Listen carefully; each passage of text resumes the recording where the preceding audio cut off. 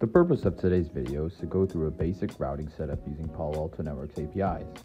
The setup will peer two routers through RIP. Once done, we'll test the connectivity between the firewalls. You should be familiar with basic REST API concepts on the firewall, as well as know how to navigate through the REST API documentation. You can view the Intro to Palo Alto Networks API video for a quick refresher, or visit the Palo Alto Networks official documentation. We'll set up an interface management profile to enable ping between the interfaces. We'll create an interface and add the interface management profile to it. We'll create a zone, adding the interface to that. Finally, we'll set a virtual router with RIP enabled and view how the routes were learned. Here's the topology we'll be using to set up the routing. It's very simplistic, but pause the video if you need to. We're going to take a quick look at the documentation to see the required entries for the interface management profile, for creating an interface, and for creating a virtual router. Now we're heading over to Postman to see what the bodies of the requests look like for each of the resources, as well as the responses you can expect to see upon a successful request. Starting with the interface management profile, we'll call ping. It'll be the only protocol we'll enable by setting the boolean to yes. We'll get a successful response with code 20 and status 200. Now we'll create an interface.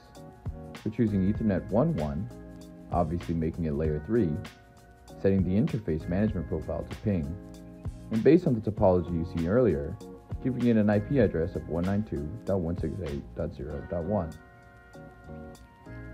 For zones, we're going to switch to using the config type Xml Api.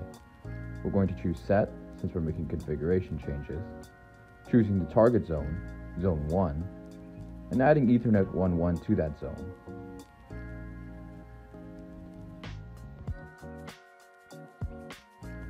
There's a lot that we're going to manipulate with the router that we're calling router 1. Spaces in the URL are URL encoded. Let's take a look at the RIP configuration. First of all, we're setting enable to yes. Since we're not setting up a specific gateway, we'll reject the default route. But notice how we're enabling RIP on Ethernet 1.1. The interface at the bottom adds the interface to the router. We'll get a 200 status to denote a successful response. Configuration changes need to be committed to take effect. Let's see what happens when we use the commit XML API. Hitting send will get a job ID. When we view the job, you can see it could take a bit of time for the commit to take effect. The result will be penned if the commit is yet to be completed. Once completed, the result will be OK.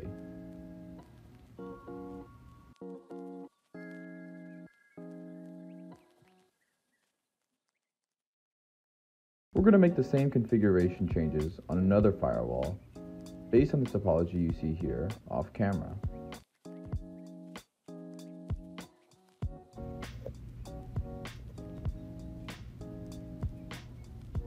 Here we're getting a response, so we know we have two-way connectivity. Now we can check the route to see if the virtual routers have paired with each other. You can see the route denoted with R, showing we have successfully learned a RIP route.